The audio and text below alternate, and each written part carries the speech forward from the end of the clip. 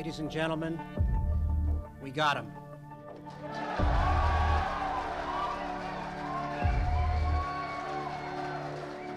He was the de facto leader of Iraq for more than a year. Paul Bremer oversaw America's occupation after the US-led invasion in 2003. It was the most powerful foreign post held by an American since World War II. Before Iraq, Bremer had no experience of working in the Middle East. Despite this, he had to manage Iraq's transition from dictatorship to democracy. But Bremer will be remembered for a series of controversial decisions. He dissolved the Iraqi army and banned members of Saddam Hussein's Ba'ath Party from government jobs. This left tens of thousands of people unemployed. Groups like Al-Qaeda in Iraq exploited the growing anger against the Americans. Soon there was chaos, with almost daily attacks and brutal violence. Many analysts agree that it was such chaos that encouraged the rise of Daesh. 18 years later, does Paul Bremer have any regrets? Paul Bremer, thank you so much for joining us. Thank you. It's nice to be with you. Following the 2003 invasion, you were tapped by President George W. Bush to head the so-called Coalition Provisional Authority in Iraq. Now, you were undoubtedly a very prominent and experienced U.S. diplomat at that time, but to be fair, you had quite limited experience when it came to Middle Eastern politics. What made you say yes to the assignment anyway? What was the attraction for you? Well, you know, my father served in the Navy during the Second World War, and he lectured us kids, I was the oldest of five, every night around the kitchen table about the importance of public service. And so when I finished school, I decided that I would go into public service, which I did as a professional diplomat for some 25 years. And when I was asked by the President of the United States to return to service, an area of the world that I didn't know well. I had lived in Afghanistan, but that's obviously not the same as Iraq. But when the President of the United States asks an American to take a job, I believe the American must have very good reasons to say no. And I felt honored by the request, so I agreed to take the position. And the position certainly made you overnight the most important and powerful U.S. civilian in Iraq. Now, of course, the 18th anniversary of the U.S.-led invasion will surely rekindle the debates about whether it was a success or failure. I know where you stand. You once said, and I quote, "If ever a three-week war ever brought about such enormous benefits to 25 million people, this was the war. The Iraqi people are infinitely better off today than they were under Saddam Hussein," end of quote. 18 years later, do you still stand by this statement? Absolutely. Iraq, of course, has descended into much chaos since the days when I was there. I was only there for 14 months in 2003 and 2004. And I was charged with doing two things: getting the Iraqi economy back to working and providing the Iraqis with a political plan to be able to choose their own government. And both of those things happened. The economy grew 41%, according to the IMF, in 2004. Unemployment dropped from 50% to 10%. Oil production was above record levels, and electricity was 50% more than when Saddam was there. But the most important thing was the Iraqis were able to create a constitutional process for choosing their own government, which they now do. And they've had 5 changes of government since then, all of them brought about by open democratic elections. There's no other country in the Arab world that has such a good record. So they are, in terms of the economic basis and in terms of the political basis, they are much better off than they were under Saddam Hussein.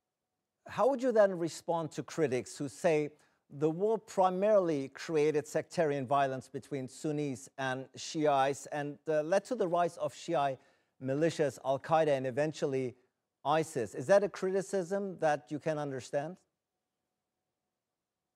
Well, I can understand that it is true that politics became much more sectarian basis, Arab versus Kurd, Sunni versus Shia, and so forth.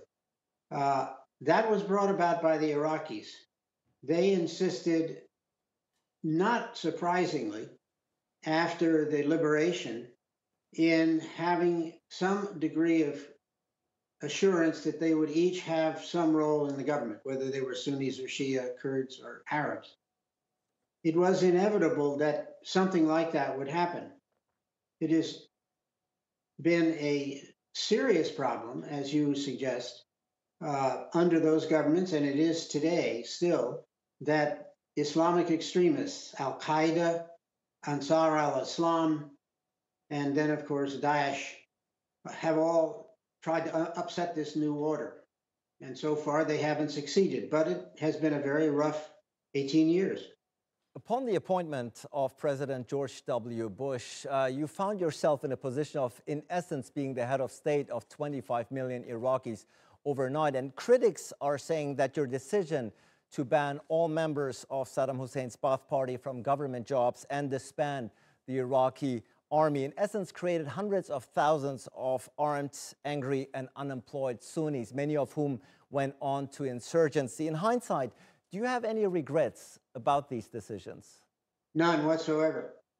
First, it's not true that we kicked all the Baathists out of the government. That's simply not the case. We made it clear that the two top positions in every ministry, people would not be able to serve in those two top ministries if they were Baathists. The number of Ba'ath Party members who actually were affected by the de-Baathification was much smaller. I did make a serious mistake here. I turned the implementation of what was designed as a moderate and very narrow command about Baathism. I turned it over to the Iraqi politicians to implement for themselves. And that was a mistake. I should have turned it over to some kind of a legal court to deal with de-Baathification. Now, on the question of the army, the disbanding of the army was, in fact, the problem was I used the wrong verb. I said we're going to disband the army. There was no army.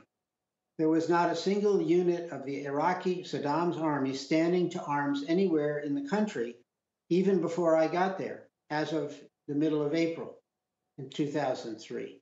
So we had a choice. We could either recall the army or we could build a new army. And the idea of recalling the army set off huge opposition in Iraq from not just the Kurds, who were worried about Saddam's army, since Saddam's army had fought them in the 1980s, but also from Shia and Sunnis, who were concerned that if we called back Saddam's army, they would have Saddamism without Saddam. You said many people from the military joined the insurgency. I've never seen any figures that point that out, but I don't doubt that some of them did join the insurgency. But if they did so, it was not because they couldn't be used by the government. There was the economy grew 41% that year. There were plenty of jobs. It's because they didn't believe in the democratic future for Iraq. They wanted to come back to power by using firearms. And so, as you say, some of them no doubt did join Ansar al-Islam or Al-Qaeda or more recently Daesh. But I stand by both decisions. An anniversary is always a good opportunity and occasion to look back at what went right or wrong. Looking back at the Iraqi war and 18 years after, what are the main lessons for the United States? What are the main lessons that the U.S. has learned from the operation and war in Iraq? Well, I suppose it depends on who you ask about who learned the lesson. The lesson that I take from it is we should only undertake operations like the invasion of Iraq if the political leadership in this country and the American people support a long-term engagement. And the problem has been that under successive presidents, Obama and then Trump, it has not been clear that the American government would be willing to stay. In fact, the biggest single mistake since 2003 was Obama's decision to withdraw the American forces at the end of 2011. That led immediately to Daesh taking over a third of the country, including the major city of Mosul. And of course, Obama had to, in effect, admit he was wrong by sending the troops back. So a clear, consistent, regular American involvement in an operation like this, well-resourced, both on the civilian side and on the military side, that's the key lesson. Have you been following events in Iraq? And if so, what do you make of the country's current state? Well, the present government faces the same problem that grew very significantly under Prime Minister al-Maliki. And that problem is the fact that the government does not control the legitimate use of force. There are hundreds of thousands of mostly Iranian-backed militia men who are outside the central command structure. And they are, of course, conducting attacks. We've seen them in Erbil, we've seen them in Baghdad, we see them in the provinces. And this government, like the governments before, have not been able to bring these forces under central Iraqi government control. It is obviously an element also of American policy towards Iran right now, where the current administration, the Biden administration, is seeking a way to return to a negotiating table with the Iranians. But one of the matters that has to be discussed with the Iranians is the Iranian interference in regional affairs, including in Iraq. Now, of course, there have been several elections in Iraq since 2004, but I think it's safe to say, and you've already alluded to it, that the overall situation has improved little. Corruption and violence, unfortunately, continue to plague the country. What would be your advice to current Iraqi leaders on how to tackle these problems? Well, it's pretty much the same problem that's been there for the last 10 years or so, since we pulled our troops out in 2011.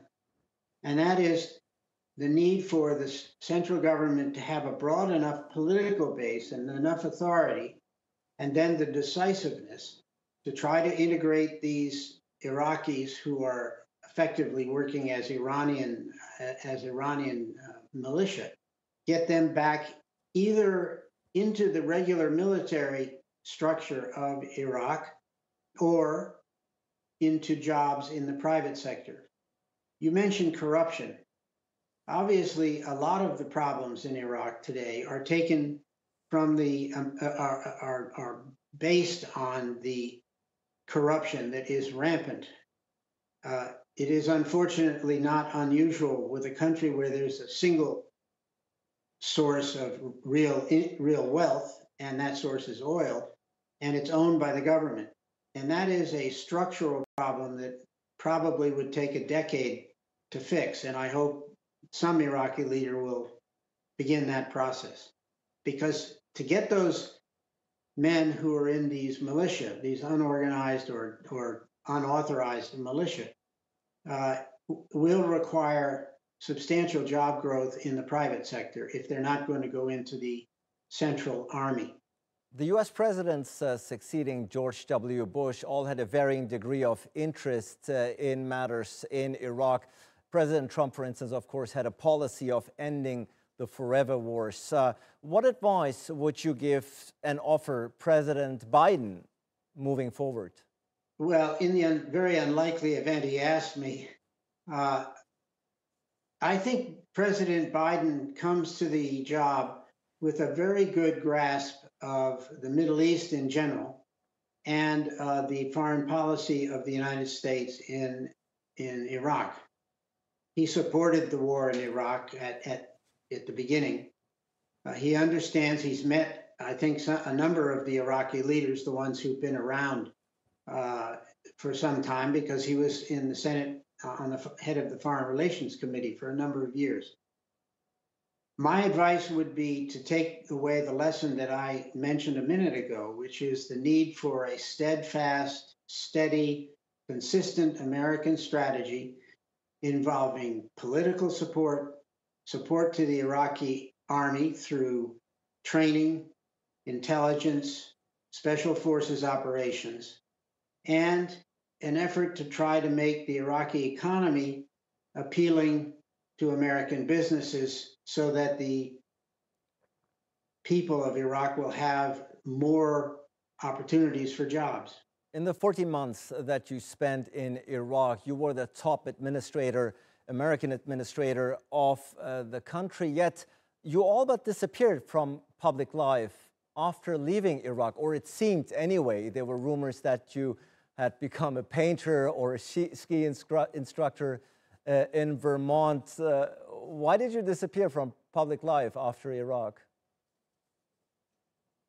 Well, I disappeared right away because I was so exhausted. Working 20-hour days, 7 days a week for 14 months doesn't give you an awful lot of rest. No, it's true. I have taken up oil painting. I do quite a lot of oil landscapes.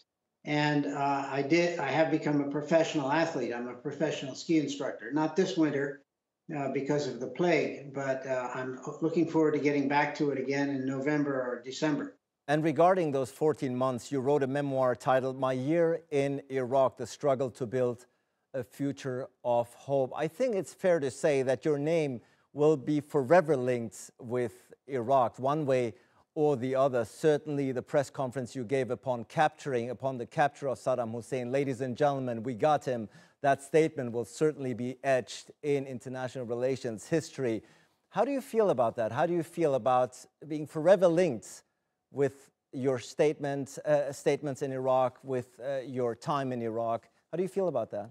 Well, you know, I'm a historian. I studied history. I read history. I've made a little bit of history in Iraq. So I take the long view. I think while the current situation in Iraq is serious and dangerous, there's no question about it. History takes longer to reach judgments, and it would be brave of me to tell you where I think history will come out on the question of what we did in Iraq.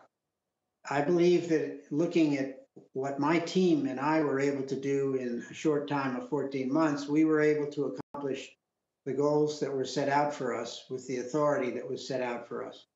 There have been mistakes made since then by Americans and Iraqis and others. But I think in the long run, history will say that helping the Iraqis to set up a system where they can choose their own government was an important achievement for American strategic policy. And 18 years after the invasion, your conscience, you're at ease, and your conscience is clear with the US-led invasion, but of course your role primarily in particular. Yes, I think we did the best we could in the time that was given to us, which was not enough time, and with the resources that were put during our time, both military and civilian, which was lacking in both cases. I believe we did the best we could, and that's about all you can ever say about a job. Did you do the best you could? Paul Bremer, thank you so much for taking time. Thank you so much for joining us. Nice to be with you.